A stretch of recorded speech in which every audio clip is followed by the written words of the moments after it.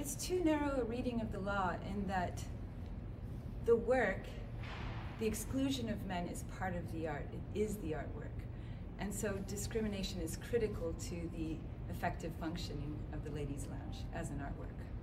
There's not a great deal of clarity as to whether we'll win, but what I do know is that all of the lawyers I've spoken to outside of the case, as well as within, feel that it's very important to exercise the argument because they feel as well that the reading of the law was too narrow in this ruling, and that it will be healthy for the law to investigate further and understand really whether the Ladies' Lounge can and should be allowed to exist.